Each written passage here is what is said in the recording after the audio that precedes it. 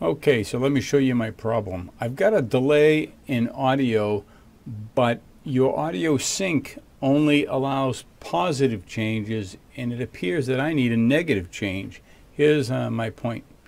I'm going to go right click and choose properties, and here we have the ability to change sync offset. So right now at the default, I'm going to count it off.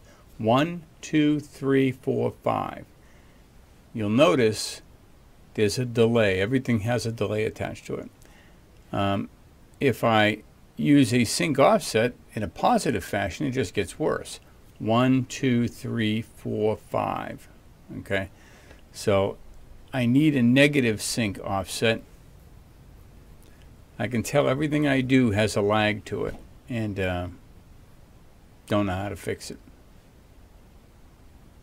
Thank you for your suggestions. Bye-bye.